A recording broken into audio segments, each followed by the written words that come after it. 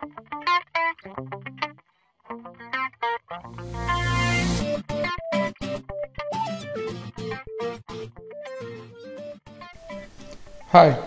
today I would like to show you how to integrate click tracking code into your website. Click tracking code is a small piece of HTML code which you should put into footer of your website.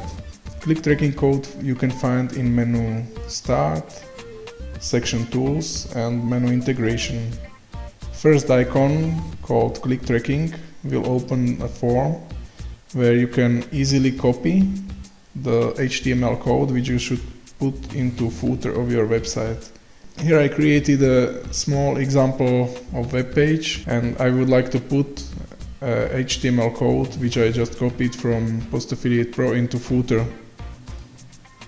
At Blogspot you can edit the content by adding new HTML JavaScript gadget, and I will put the click tracking code